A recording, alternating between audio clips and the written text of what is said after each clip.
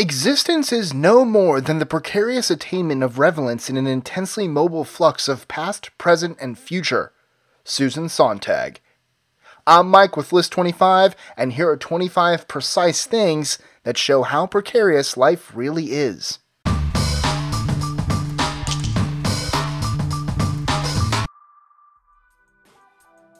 Tropospheric ozone.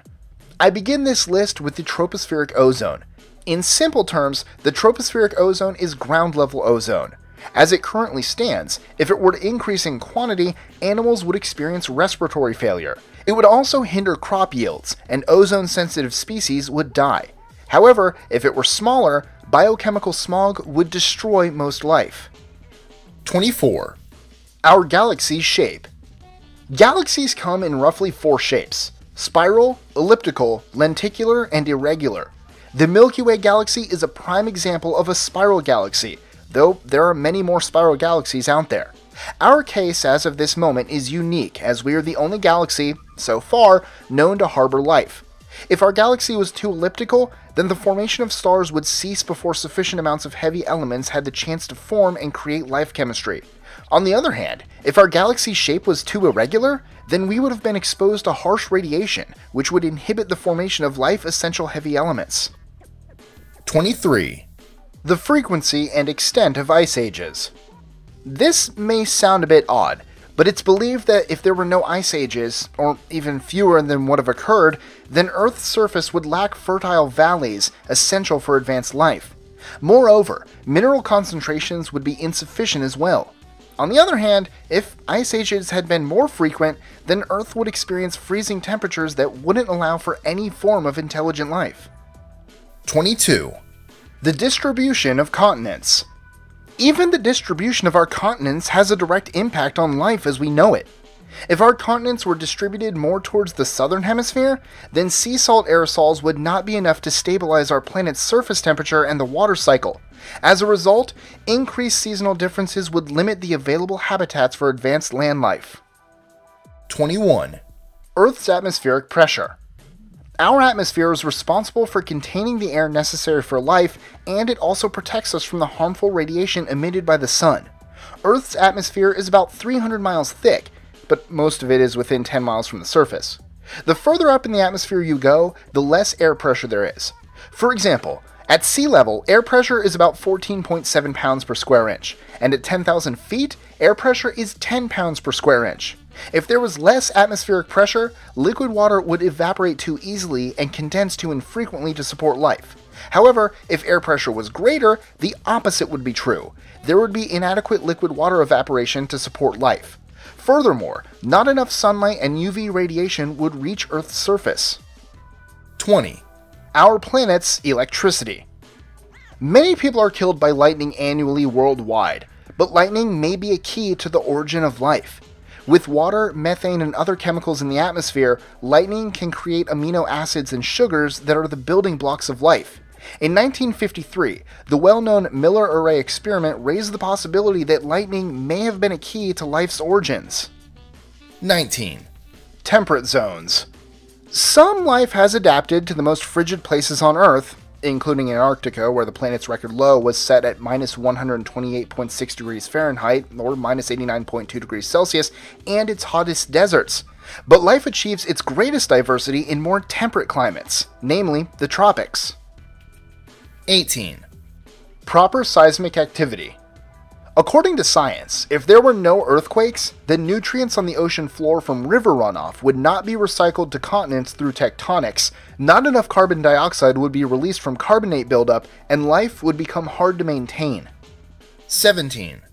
Perfect timing of solar nebula formation relative to supernova eruption. If the timing of solar nebula formation relative to supernova eruption occurred earlier, nebula would be blown apart. If it happened later, nebula would not attract enough heavy elements for life chemistry.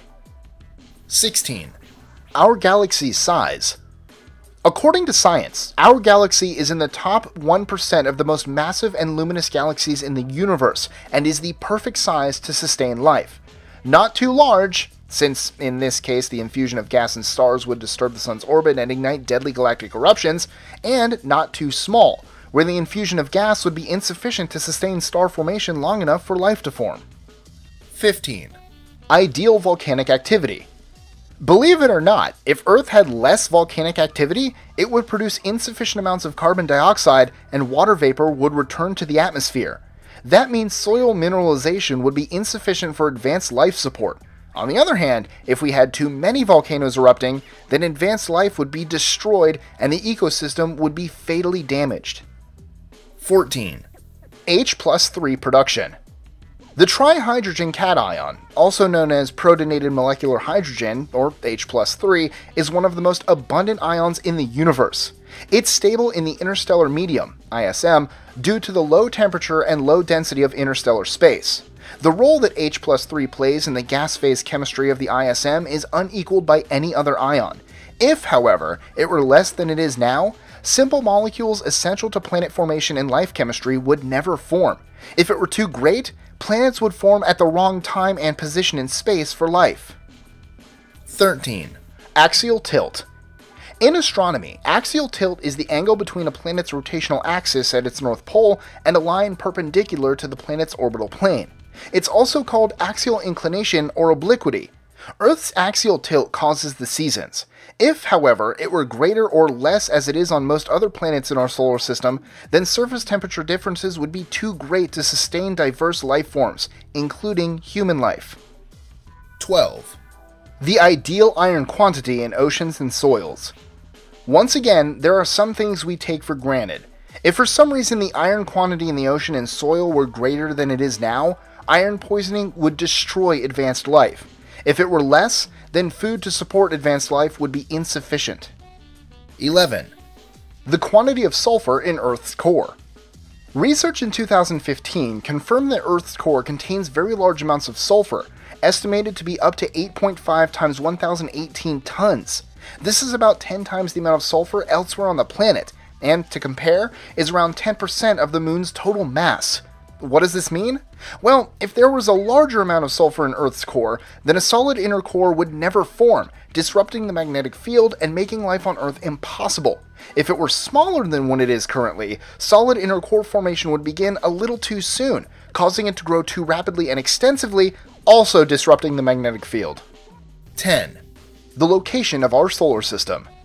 The location of our solar system appears to be another important factor that allows Earth to harbor life. Our solar system is located very far from the center of the galaxy, where there's a great black hole, many stars burn out in supernovas that kill off life, and between the spiral arms, which puts us far from the supernovas and gives us a great view to study and observe the universe. 9. The magic of gravity. Even though we take gravity for granted, the truth is that without Earth's gravity, human life wouldn't exist. Gravity is responsible for giving weight to all that is found on our planet. This means gravity allows rain to fall and water to drain, air movement, and even heat dissipation. Furthermore, it's believed gravity is a major contributor to biological changes such as the evolution of species from water to land. 8. Oxygen and carbon. We are carbon life forms. We're made up of water and we breathe oxygen. However, carbon and oxygen were not made in the Big Bang. Scientists believe these elements were made much later in stars. Early stars were massive but short-lived. They consumed elements available in the very beginning: hydrogen, helium, and lithium. In return, they produced heavier elements, carbon and oxygen, which the stars spread throughout the universe when they died. The absence of the creation of these elements would have meant the absence of life. 7. Earth's rotation. Earth's rotation allows for what appears as the sun rising each morning and, thankfully, setting in the evenings. If it weren't for this, one side of the world would be unbearably hot, and the other would be colder than ice. Life wouldn't be possible anywhere on the planet. 6. The gravitational tug of the Moon. The Moon has its own beneficial effects on our planet as well. Scientists now know that Earth originally had a rotational period of 8 hours. Such a rapid rotational period would have resulted in surface wind velocities in excess of 500 miles per hour. The gravitational pull of the Moon over the last 4 billion years has increased the Earth's rotational period to 24 hours. 5. Earth's magnetic field. If Earth did not have a strong and relatively stable magnetic field, we'd all be fried by cosmic rays and solar storms. The bad news is that every 300,000 years, the magnetic poles flip, a process that takes thousands of years. Scientists guarantee that we're overdue for another flip, which means your distant future descendants will need to buy new compasses. 4. The Moon's exact matching size and distance. The Moon is 400 times smaller than the Sun. It's also 400 times closer to Earth than the Sun, and as a result, covers the Sun exactly. This makes Earth the only place in the solar system from which to observe a solar eclipse. Solar eclipses have helped science verify some laws of physics, including Einstein's theory of relativity, which predicted that light would be curved by a gravitational field, and that the Sun's field is the only one in the solar system strong enough to detect the curving. 3. Jupiter is our guardian angel. Jupiter's size helps shield Earth from many asteroids and comets by drawing this space debris to itself. Also, the presence of Jupiter-like planets in the universe is rare. 2. In space. Earth is in a vacuum. The space in our solar system is dotted with asteroids and comets, dust, and traces of gas. Even now, small space rocks rain down on Earth daily. Big ones slam into the planet often enough to keep NASA on constant lookout, and in the early years of the planet's formation, giant collisions with comets and asteroids brought water and other important chemicals to the planet, making the origins of life possible. 1. Earth's ideal distance from the Sun. Our world orbits the Sun at just the right distance. This habitable zone is where water can exist in liquid form, a basic requirement for life. Enjoying our lists? Be sure to click that subscribe button in the top right corner so you don't miss out on new ones every Monday through Friday. Share them with your friends and help us consistently conciliate curiosity. And if you want even more lists, check out these 2 videos here, or just head to our website at list25.com.